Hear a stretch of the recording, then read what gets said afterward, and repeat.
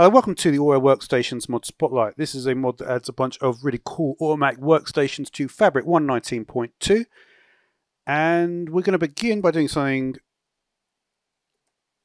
And we're going to begin by actually spawning an Ender Dragon. Okay, so the Ender Dragon.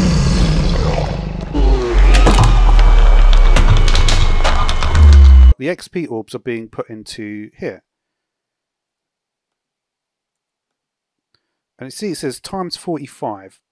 Alright, so we put some glass bottles in here now. So she's going to create bottles of experience. Okay, so that gives us a bunch of bottles of enchanting. So most of the auto workstation blocks have got an iron and a gold version. Let's look at, say, the gold versions. So here we have, because we started with the gold auto experience orb vacuum. Gold auto. Let's have a look at this then. So let's maybe craft some planks. The recipe is this. And we're going to put in some logs. And you get a neat little... Obviously it would look maybe different without shaders, but it would still look pretty much the same. You just get like a neat little real world crafting thing happening. I actually am curious to see what the netherite speed is like at this point. It looks like the auto crafter is the only one that's netherite.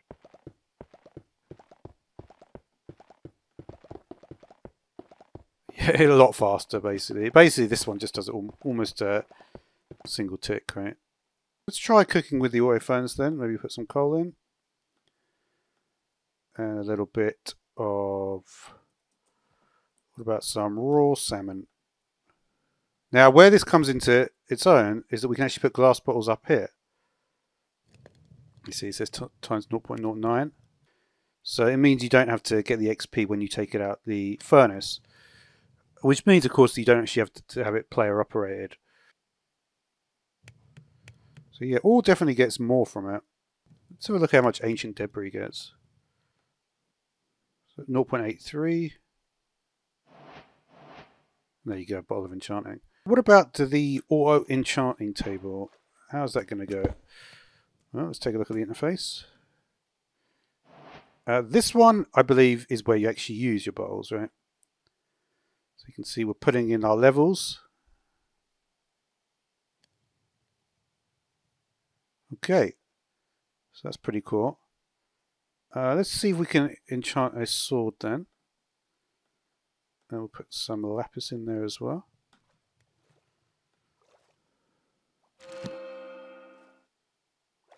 I have a feeling though that what this is really meant to do is it's for factories more the way you have to do where you get a bunch of level 1 enchants. We've got the experience orb emitter.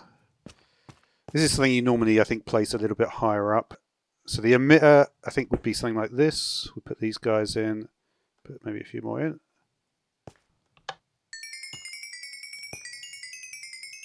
So yeah, so that's another way if you want to just get the experience out of it in that manner. And then finally we've got to the anvil and the brewing stand. Let's take a look at these two. So here is the anvil. So obviously you're going to need to charge this up. Looks like an anvil goes in there. This is always the easiest way, isn't it? If you want to get some damage.